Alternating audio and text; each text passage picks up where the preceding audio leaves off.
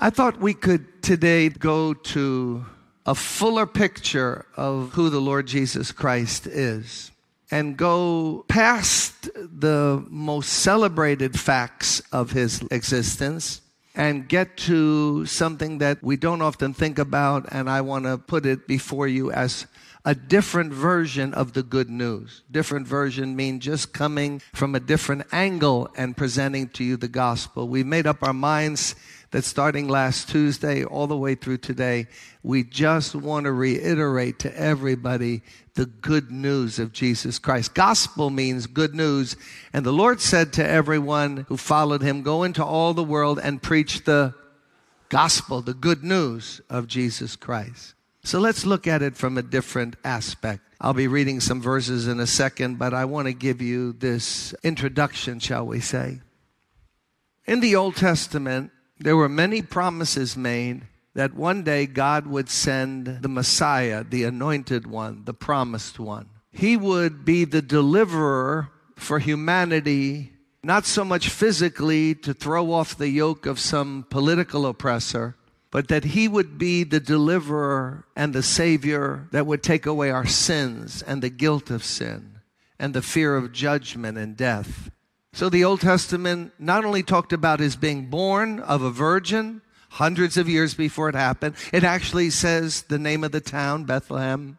And the prophets would get insight through the Holy Spirit and start talking about someone who was coming much further down the corridors of time. Well, Jesus came and was born, as predicted, about 2,000 years ago in a little sleepy town of Bethlehem at night. And Mary and Joseph were nondescript parents. The father, of course, was thought to be the father, but Jesus was born miraculously, according to Scripture, through the Holy Spirit coming upon Mary, so that the child was the Holy One. And he grew up, and around 30 years old, he publicly presented himself by going to the Jordan River and asking John the Baptist, who was related to him, he's like a second cousin, to baptize Jesus, although Jesus had no sins to repent of. He was taking his place as the Son of Man, a favorite name that he used for himself, humbling himself, and he was baptized. Coming out of the water, he was led by the Holy Spirit into the wilderness, where he was tempted for 40 days and 40 nights by Satan. When he returned, the Bible says, in the power of the Spirit.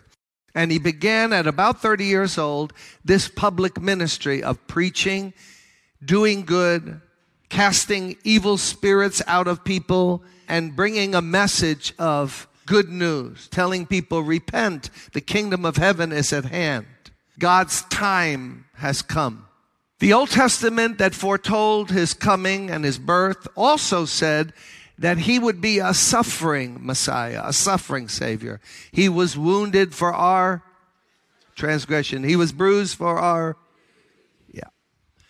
And that happened at about 33 years old, because although he had popularity, the crowds were with him, he got the religious establishment, the Jewish religious establishment, Jesus was Jewish.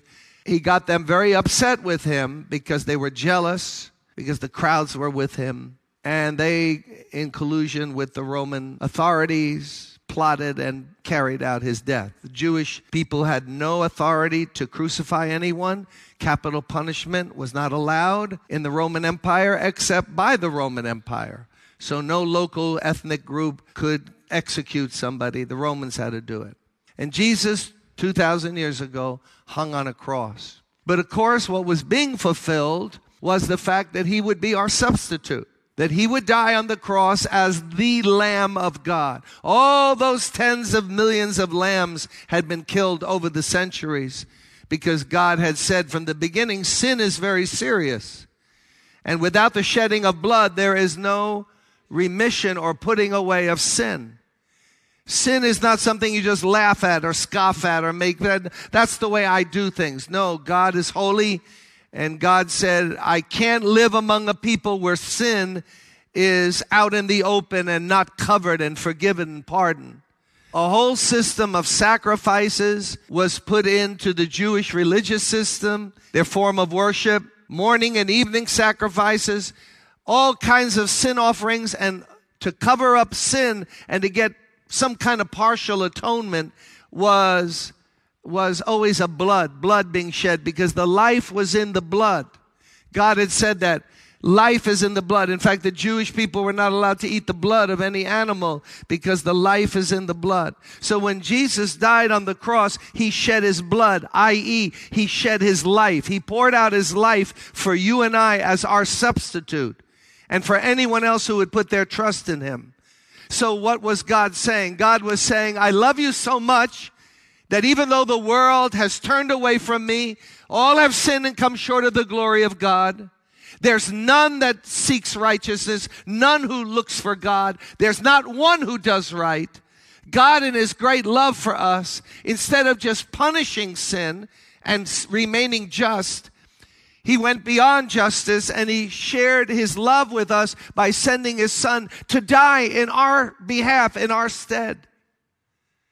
When Jesus died on the cross, he wasn't dying for himself. He was dying for you and for me, because of our numerous sins that are serious. It's a record against us. Whatever your friends say or culture says or the media says about sin, that doesn't matter. It's what God says about sin, because at the end of life, it's appointed unto man once to die and then the judgment. And when you stand before God, God's going to look at sin the way he looks at sin, not the way you look at sin or I look at sin. So we're dealing here with God, not with popular opinion or public sentiment. That's why this was all important.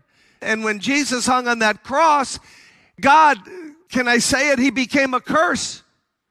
For cursed is everyone who hangs on a tree. So he was cursed for us. I deserve to be cursed. Look at me. I've sinned a lot in my life. I deserve to be punished. But he died in my... Oh, isn't he wonderful? What a wonderful Savior we have. Can we put our hands together and say amen to that? He died for me. That's what Paul says in the New Testament. Christ died for me. Not Christ just died on the cross. Not Christ died, the Romans crucified him. No, Christ died for me. It was a sacrifice. And just like a lamb, he never opened his mouth during the trial. And they yelled at him and spit and beat him and did every kind of foul thing, and he never lifted his voice. So he died as a substitute for us. That's part of the good news. That's the crux of the good news. To understand the meaning of the cross of Jesus Christ. Cross is not something you wear around the neck. A cross is something you believe in with your heart. So Jesus died. Oh, how many are happy he paid the price for our sins? Aren't we happy for that? So that we could be free. And then he said two significant things of all the things he said on the cross. He said, my God, why hast thou forsaken me? And the experts in Scripture, the commentators say that he was so punished and he became sin, he bore your sin, my sin, that God, the Father, had to look away from him. And God, the Father, never had looked away from him ever. He had perfect fellowship with his Father. But when he bore our sins, he cried out, my God, why hast thou forsaken me? Last of all, he said, it is finished. And then what he suffered and what he went through was more than just the crucifixion. He was suffering, and he could, as the Son of God, suffer punishment for all of our sins. And God, who's just, counted Christ's sufferings as an atonement for sin for everyone who would believe in him. Well, they buried him in a tomb. I noticed last night as I was reading, it wasn't just Joseph of Arimathea, but it was Nicodemus. They were two kind of underground believers, part of the Sanhedrin, which was the Jewish religious governing body. And they went and asked for his body from Pilate, and they put his body in the tomb. They anointed him with 75 pounds of precious preservatives. Jewish custom was you were buried within 24 hours of the time you stopped breathing. So he was put in a tomb. A big stone was put in front of the tomb. Why? Because the Jewish authorities came to Pilate and said, look, this trickster, this faker, this Jesus of Nazareth, he was talking about he would rise again and that something else would happen after he died. And you know what? His followers will come and steal his body, And then they'll say, he's alive, he's alive. So we got to cover this up. We're going to seal the deal. So we're going to put a big tomb in front of there. And it was done. But no tomb, no stone, no rock can stop Jesus Christ. On the third day, he rose. And we have no account of how that happened, who rolled the stone away, how that all happened. But a dead man came to life. But not only came to life, a dead man came to life with a resurrection body and an eternal life that could no longer ever be extinguished. Well, the disciples couldn't believe it. Even when Mary Magdalene, who had been possessed by evil spirits, came and told the disciples, she was the first evangelist. Jesus picked a woman to do it. The disciples were all unbelieving and frightened. They were down to 11 because Judas, who betrayed him, had taken his life. And she went and said, he's alive. The tomb is empty. And the Bible tells us that Peter went sprinting to go and see it. But John, being younger, outran him. But John, being shyer, would not go into the empty tomb. Peter came and went in. And they saw very neatly the bandages that were wrapped around him were put neatly at the head and at the bottom. Jesus then revealed himself to Mary Magdalene. She didn't recognize him at first until he called her name and said, Mary. And then she said, Rabboni, rabbi, teacher. She was instructed to tell the disciples to go and meet him in Galilee. But Jesus, even before that, started appearing to them. One of them so doubted him. How many who know the name of the doubting apostle? What was his name? Thomas said, no, I'm not believing that. He wasn't there when Jesus first appeared. Just think, they lived with him for 3 years and heard his teaching. And even when 10 of them had seen him, Thomas said, no, I wasn't there. I'm not believing it until I put my finger in his hands and I put my finger in his side. So, ladies and gentlemen, I just want to tell you that Christianity is based not only on a virgin birth and a miraculous sacrificial death of Christ. It's based on the miracle of a dead body coming alive. Jesus rose from the dead, and these men saw him, touched him, heard him, ate with him. And they lost everything because of that message. So if you say, no, that's some cockeyed story, some made-up thing, they were hallucinating, they were tripping on something and they thought they saw him. Listen, they saw him because they risked their lives and lost everything because they wouldn't change this message. He's alive. And the authorities said, you better not say he's alive. We'll kill you. You could do whatever you want. He's alive. We'll chase you all over the known world. He's alive. We don't care where you chase us. We can't lie. He's alive. Jesus said to Thomas, you believe in me now that you've seen me, but blessed are those who have not seen me and yet still believe. Can we put our hands together? We believe that Jesus is raised from the dead.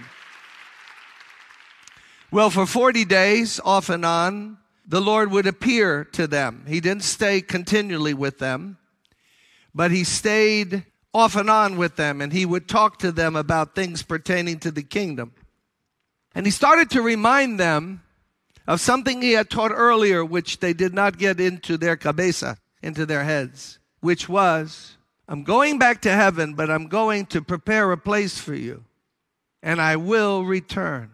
See, this is part of the gospel that is swept under the rug in many places now. And we don't get the full picture. The full picture is he was born, he died, he rose again, and after 40 days, right in front of them, he ascended up into heaven. And they were gazing up at him and missing him, I'm sure, the moment they saw him ascend, because what a spectacular moment that must have been to be with the risen Jesus. And as they were looking up there, the angels appeared to them and said, hey, what are you doing gazing up into heaven? This same Jesus is coming back the same way you saw him leave. How did he leave? Vertically in the clouds. And this over and over again in Scripture, just as supernatural as his birth, just as supernatural as his death for our sins, just as supernatural as his resurrection from the dead. The thing that is talked about most in the Bible is not Jesus' first coming, born of a virgin, but his second coming. Jesus said, take it to the bank, I'm coming back again. When he comes back, no one knows. But the Bible tells us that we're to live continually with a state of expectancy. But either we die or he comes while we're living. We're all going to end up with Jesus. Every true believer is going to end up seeing the fulfillment of I go to prepare a place for you, that where I am, you may be also. Heaven is not Brooklyn. Heaven is heaven. Heaven is not New York City. It's not the American dream. It's not Trinidad. It's not Jamaica. It's none of those places. Heaven is the place we're all going to go to.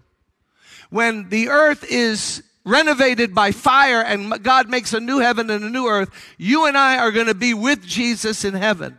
But to set that in motion is the return of the Lord Jesus Christ. So the name of this little message is Risen and Returning. Not just risen, risen and returning. Jesus said he's going to return. He's going to return. He's going to put a stop at some moment that only God knows. He's going to put a stop to all the nonsense here on earth. All the cursing, all the stealing, all the raping, all the prejudice, all the immorality. He's putting an end to the whole thing. He's coming, Jesus, back again, not to die on a cross. He's coming back as a lamb, but as also a lion. And he's going to judge the living and the dead. You got to understand that the good news involves Jesus coming back again. Jesus is not just for this life. In fact, the Apostle Paul says, if only in this life we have hope in trusting Jesus and we have some peace and some joy. If that's all there is, then of all the people in the world, we're the most miserable and most to be pitied. Because we deny ungodly lust. We try to live by God's grace on a straight and narrow. We say no to a lot of things which we know are not pleasing to the Lord. For what? To die and go in the grave? Does that make any sense? Because if there's no life after death, then Paul says, let's eat, drink, and be merry, for tomorrow we die. Let it all hang out. Do whatever you want.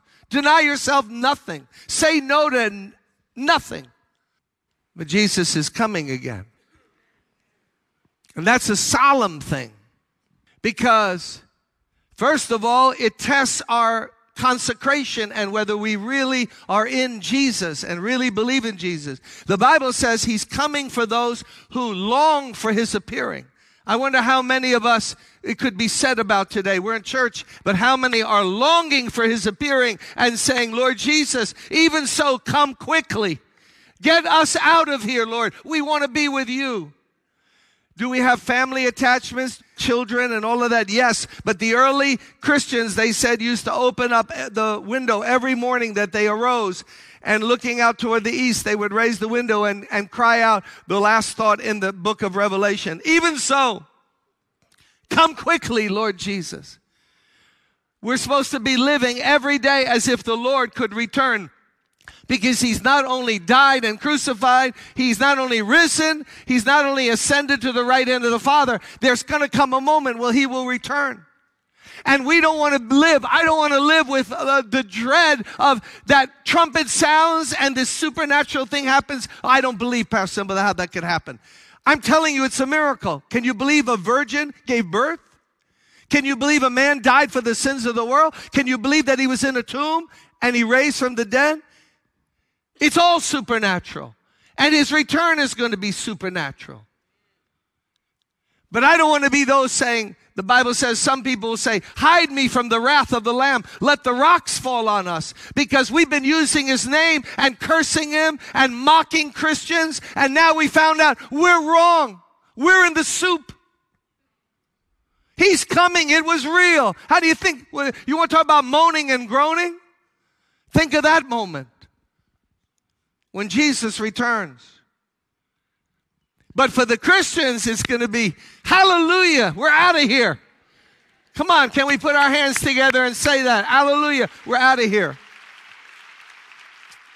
Now, if this talk, which is obviously biblical, is making you feel a little uncomfortable, you got to check yourself. The Bible says, check yourself. I'm using a contemporary term for what the Bible is saying. Check yourself to see whether you be in the faith.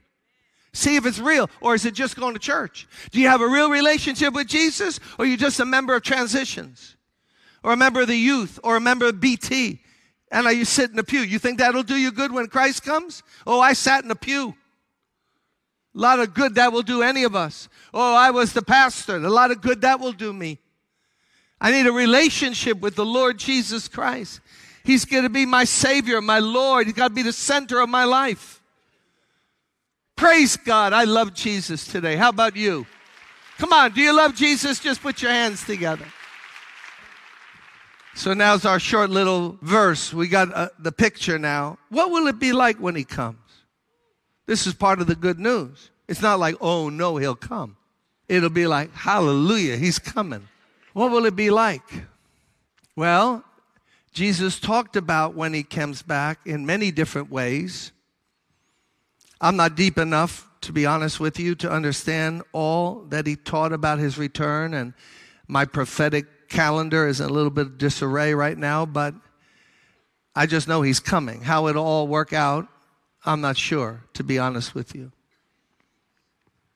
No one knows about that day or hour, not even the angels in heaven, Jesus said, nor the Son, only the Father. As it was in the days of Noah, so it will be at the coming of the Son of Man. For in the days before the flood, people were eating and drinking, marrying and given in marriage, up to the day that Noah entered the ark. And they knew nothing. They knew nothing about what would happen until the flood came and took them all away. That is how it will be at the coming of the Son of Man. This is Jesus talking, who loves us so much. 2 men will be in the field. One will be taken and the other left. 2 women will be grinding with a handmill. One will be taken and the other left. Therefore, keep watch, because you do not know on what day your Lord will come. Jesus said it's going to be like it was in the days of Noah. In Hebrews, that was Matthew 24. Hebrews 11:7 says, by faith Noah, when warned about things not yet seen, in holy fear built an ark to save his family.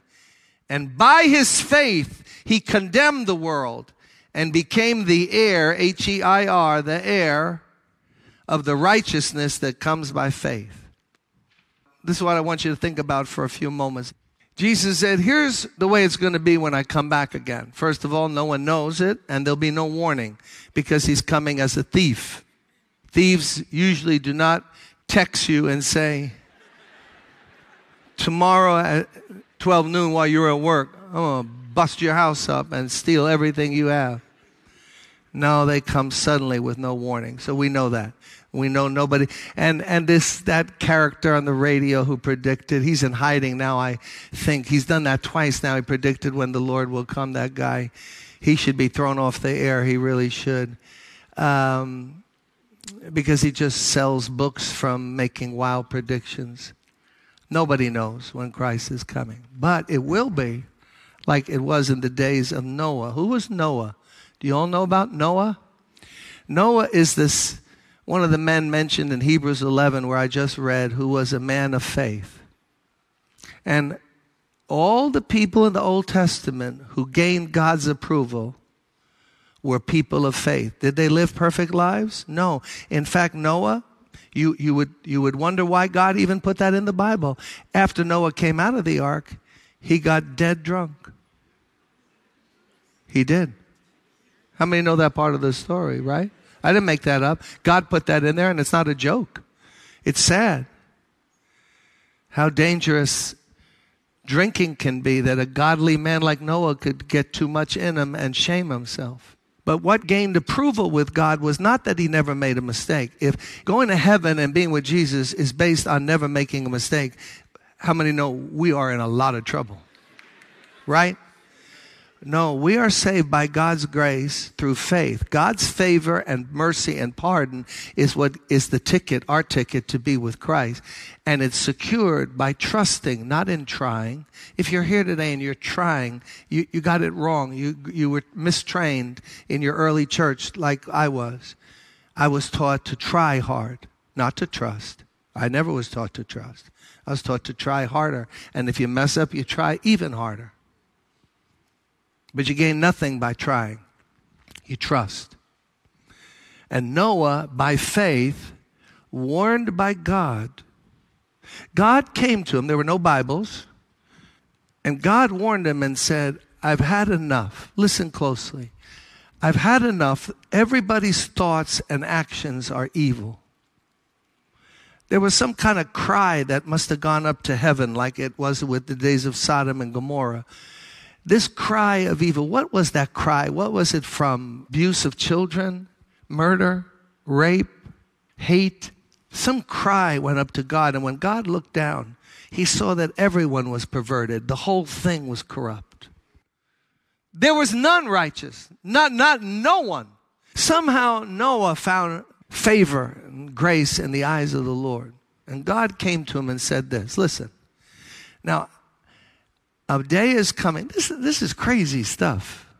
A day is coming when I am going to wipe out everybody. When someone's going to start over new. Just with you and your family. And anyone else who might listen to you. But they didn't. So build an ark, and that ark took years and years to build. And Noah, the Bible tells us, was a preacher of righteousness. So he must have been telling people, this old man, he must have been telling people, you better check yourself out. You better turn to God and repent. You better ask God to forgive you. You better, repent means to make a 180-degree turn. That's all repent means. You're living this way, and now you turn and say, I'm sick of that. I want to go toward God. God's going to help me. I need God. And Noah began to tell people that as he's building his ark, and they're laughing at him. They're saying, what are you, stupid? You're building an ark for what? No, there's a day of judgment coming. Come on, don't be stupid, old man. What are you talking about? Hasn't rained here in months. We're talking about judgment. And he was a lonely, isolated voice. You got to get this, brothers and sisters. He was not on the front page. He had no television program. He was just a lonely voice. He was a remnant. He was one of those few that believed God's warning. God gave him some kind of warning. There was no verse, no preacher. He got some kind of revelation. God revealed to his heart, a moment is coming soon. You better prepare for it. For the saving of not only you, but your family, Noah. So Noah preached righteousness, tried to get the people to turn, but they mocked him, laughed at him. He was a joke. Don't you get it? He was a joke. That's the way it is with everyone who serves God. If you really serve Jesus Christ, you become a joke to people. It is what it is. And if that bothers you and you go, no one's laughing at me, then you can't be a Christian. To be a Christian means you're going to be mocked and laughed at. It was that like that in the days of Noah. It was that all through time. John the Baptist, Jesus himself. Why do you think he ended up on a cross? So he was a joke. He was the neighborhood joke. If you want to fit in and be relevant and get in with everybody and be accepted, no, the Bible says anyone who wants to live a godly life is going to suffer persecution. If you really stand for Jesus, if you really stand for what's right, if you believe what this Bible says, those who don't believe, not going to let you alone. They're going to mock you. They're going to mock you. I'm watching the response now to this football player who's a Christian, who's now going to play for the Jets. If he committed crimes and did drugs and all of that, it would be swept under the rug, right? But that he would dare and mention Jesus and be talking about verses, I want to thank my Lord and Savior. They say he's a polarizing figure. I heard he's the most polarizing person now in America. What has he done that's so polarizing? He says, this is what I believe, but it's not going to be left alone. You can't believe that and be left alone. They're coming after us if we believe that. But I don't care that they come after us. Come on. We believe in Jesus Christ. Can we say amen to that? So guys that beat their wives and leave 10 women with children and then leave them high and dry, they're not polarizing. That's fine. But he's polarizing because he says, for God so loved the world that he gave his only begotten. What a sick society we live in. This is one sick puppy of a country, isn't it? It is. It is. I'm an American. Thank God I was born here. This is a sick country. A sick country. So Noah was told, it's over. Build an ark. No matter how they laugh at you, keep building. And listen, as he was building, don't you think they mocked him and laughed at him? That old guy, he's totally bonkers. He's totally out. Until the rain started to fall. Then everything changed. At first, they laughed it off. Jesus said it'll be like it was in the days of Noah. First, they laughed it off. What's a little rain? You know, we need it. My lawn is looking dry. I need a little rain. But then when it kept up, secretly, people's hearts were starting to pound a little more. But they're not going to admit it, you know. But when the water is about up to here,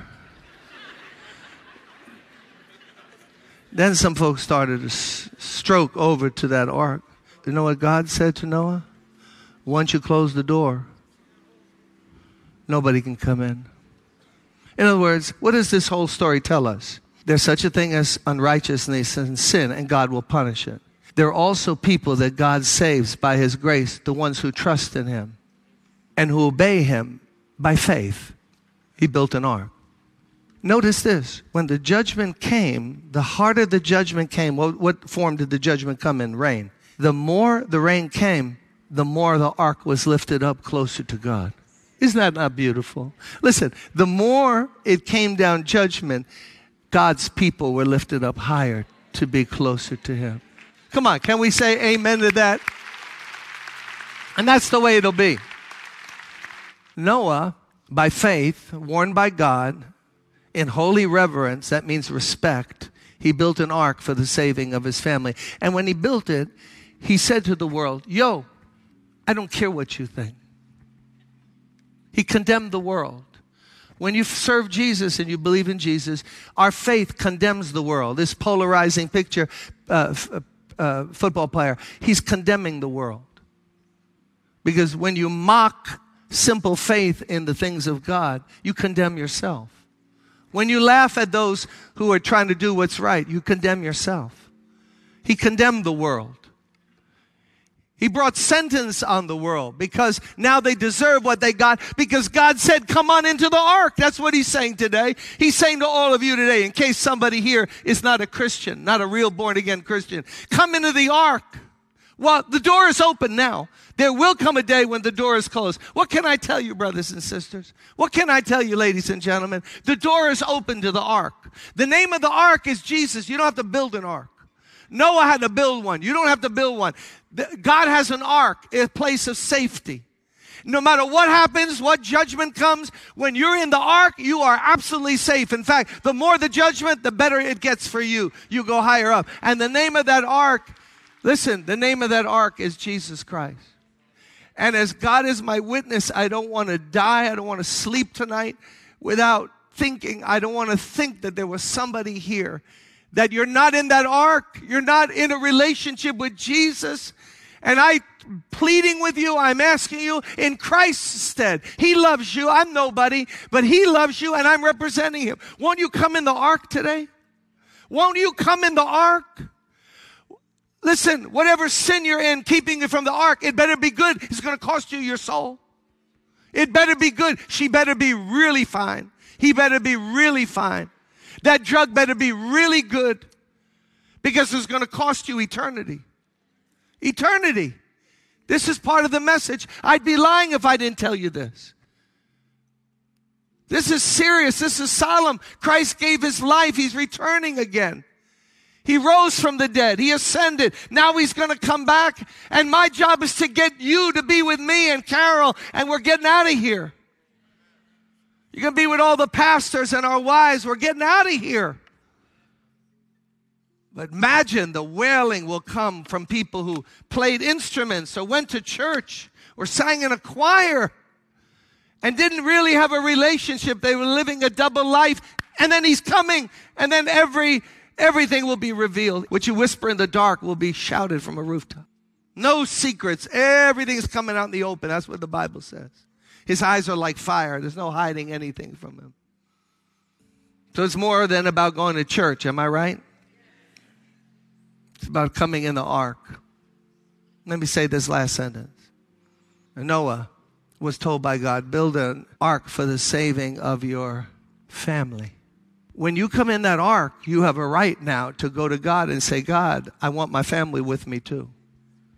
And if they're not with you right now, I'm talking about your children, a husband or a wife. If they're not with you now, you have every right to claim that to God and say, God, now work on my behalf. Because I'm entering the ark, but I want to go alone. I want to be like Noah. I want to bring my family with me. Show me how to talk. Show me how to pray. God, work on them. Visit them with a dream. Do whatever you have to do, but I don't want to come in the ark alone. The Lord understands that. He had a family. He loved his mother and his brothers and sisters. Lord, I want my family in the ark with me. Let's bow our heads. First of all, anybody here, if you have a scintilla, an iota of doubt, you're not sure that you're in that ark today. Not church going, not trying to live a good life. I've been there. I've done that. That's not being a Christian. I'm talking about a relationship with Christ where he is Lord and Savior. I'm going to ask you in a second to come forward so I can pray with you. But just as important, those of you who have family members, I'm talking about either a spouse or children. You have entered the ark, but they're not in the ark, and you want to stand in their place today and say, Jesus, bring them into the ark. I am so thankful. As much as my salvation I thank God for, I thank God that my son, my 2 daughters, my wife, I want to thank God that my 3 children and my grandchildren all right now are serving the Lord. Oh, I thank God for that. They're in the ark with me. If you're here today and you need to come in the ark, or you have a family member that you are really concerned about and you want to pledge to God today, God, by your grace, I'm going to pray them in, love them in. Something's going to happen. They're going to come in the ark with me. And I don't care if that son's in prison. God can get him in prison. God can get them wherever they are. Nothing's too hard for God. Let's close our eyes, and I'm going to separate my prayer. Let's pray first for anyone who's here today that's not in the ark, but they're coming in the ark right now. They're going to come right now into the ark. They're going to call on Jesus, believe in Jesus, give their life to Jesus. Then we'll pray for the family members. Lord Jesus, I thank you that as many as received you, you gave them the power to be the sons and daughters of God. We don't have to break down the door. The door is open to the ark. You are the door. And your hands are out wide to us, saying, come unto me, all ye that labor and are heavy laden, and I'll give you rest. I pray not one of us will leave this building who is not now in the ark. We confess our sins. We repent of them. What we're doing is wrong, Lord. Our lives are right now not right, and we repent of that. We're sorry. We humble ourselves. No excuses. We're sorry. Now we turn to you. We ask for forgiveness. We ask for pardon. We ask for mercy. We ask for you to change us from the inside out. Lord, we can't change ourselves. You know that. But with you, nothing is impossible. So we receive Jesus as our Savior. We believe in our heart and we confess with our mouth that Jesus is Lord. We believe what the minister said today from the Word of God. Now there's not going to be fear of death, no fear of Christ returning. We'll be rejoicing. We welcome that because now we belong to Jesus Christ. For we believe with our heart and we confess with our mouth. And that's how simple it is. When you said you must be born again, you didn't ask us to climb over a mountain or take 6 months of classes. You just said, except you become like a child. And like little children, let's just all lift up our hands. Just lift up your hands, everyone in the building. And out loud, just tell Jesus you love him. Everyone in the building, just tell Jesus. We love you, Jesus. Te amo, Señor. We love you. I'm not ashamed to praise you out loud, Lord. Okay, now let's pray. Now, Lord, we bring our family members to you. Sons and daughters, husbands and wives. Did you not tell Noah that he should build an ark for the saving of his family? We ask that you would begin to work on those hard hearts of sons and daughters, even rebellious ones, distracted ones, blind ones. Break down their pride, their self-sufficiency, Lord, and draw them to you. This is serious, Lord. We're praying for the salvation of our family, that they might enter the ark, so that when the judgment comes, they'll be lifted up to heaven. And we're not going to let you go, Lord. Every day of our lives now, we're going to bring them. We're going to name those children to you, and the husbands and the wives, Lord. And we know that nothing is too hard for you. And you said in your word, ask and keep on asking, and you will receive. Seek and keep on seeking, and you will find. Knock and keep on knocking, and it shall be open to you. So we thank you for this Resurrection Sunday early morning service, because we sent your presence, and we thank you for your word. And now let the smile of God be upon his people today. May your face shine upon us. May you grant us peace and joy all day long as we believe and trust in you. Not trying anything today, Lord. We're trusting on you. You will do the work, and you will keep us safe, close to you. We pray this in Jesus' name. And everyone said, God be with you.